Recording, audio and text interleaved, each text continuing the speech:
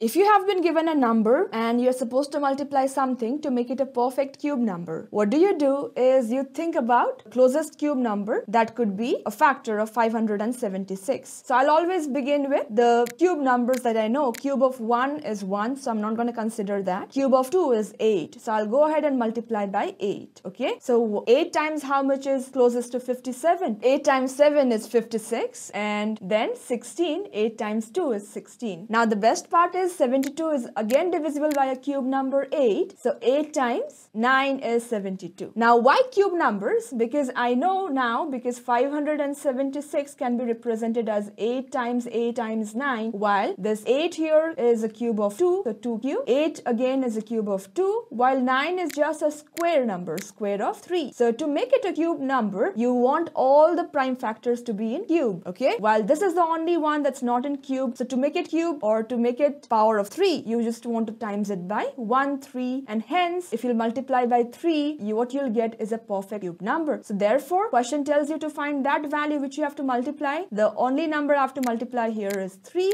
and hence that is the answer.